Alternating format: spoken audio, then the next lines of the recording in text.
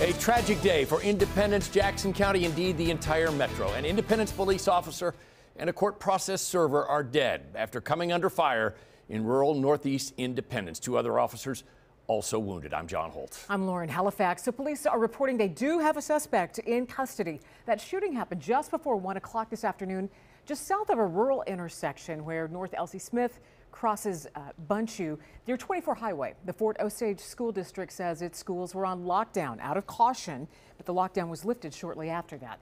Our Fox 4 team coverage begins with Jonathan Ketz live at Centerpoint Hospital, where the victims were taken after the shooting.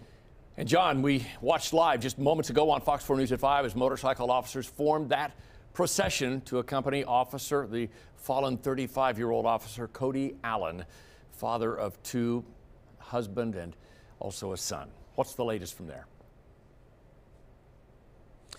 Yeah, it was a sad day. There were a number of officers obviously there, and a majority of the officers who were coming down the hill leading the Centerpoint Medical Center here during this procession were on a motorcycle with their lights flashing. We had seen them all day. They finally left here at about 5:30 this evening. We were right at the intersection here on 37th Street and 37th Terrace Court South, just north of the hospital, as those officers came down the hill to turn onto the street and leave.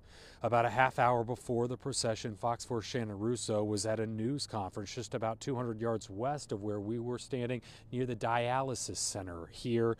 And here's what Police Chief Adam Dustman said about Officer Cody Allen and what Judge Jalila Otto said about civil process server Drexel Mack, both of whom lost their lives this afternoon.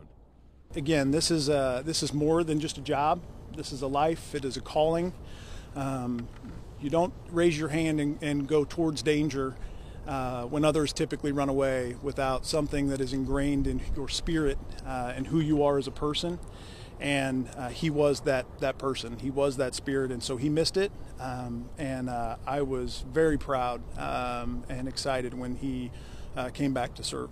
He is, I think, 43 years old, maybe 42, has been with the court for over 12 years.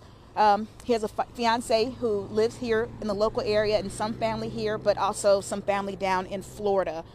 So he's got family in both places, some adult children as well.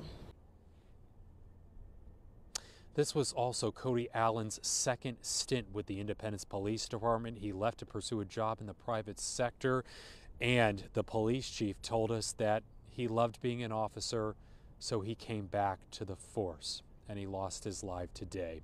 Funeral arrangements are now pending.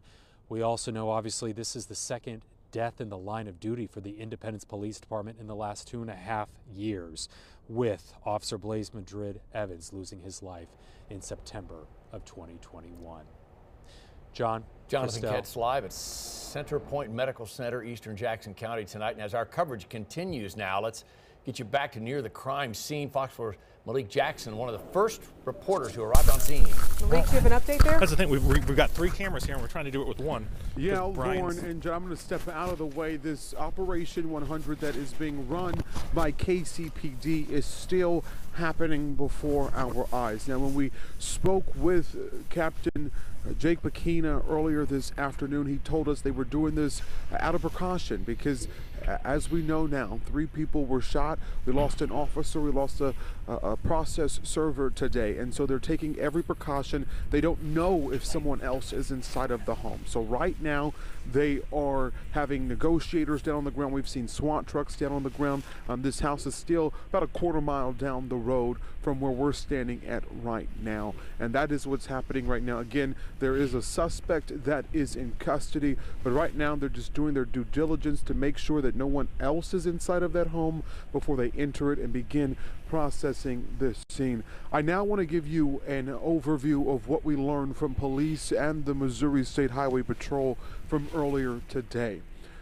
Multiple civil process servers came to this home to serve an eviction notice. When they got to the home, They knocked on the door, presumably, and then one of those process servers was shot. When that happened, another process server that was there on the ground called 911, as well as a neighbor. That is when Independence police officers responded to the home. When they responded to the home, they immediately started to render aid to this process server that now we know is Drexel Mack and has died. That is when these officers were shot as well. One of them still in critical condition, the other passing away.